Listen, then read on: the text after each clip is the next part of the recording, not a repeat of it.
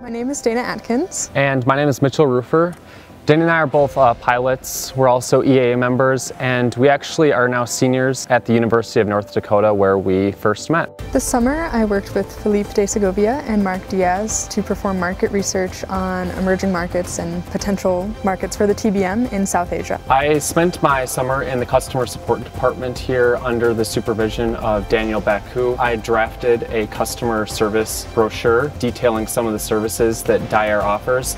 And then the second part of my internship, I spent doing some preliminary market research for future sales of the TBM. Working here has been great for our future careers, and we could really see the start to finish process. Dair really is invested in the future of the aviation industry. Being at Le Bourget really showed us with the A350 and the EFAN that this company that you may think is small is really quite global. Being part of this company, I think, has been extremely valuable for both of us and our future careers.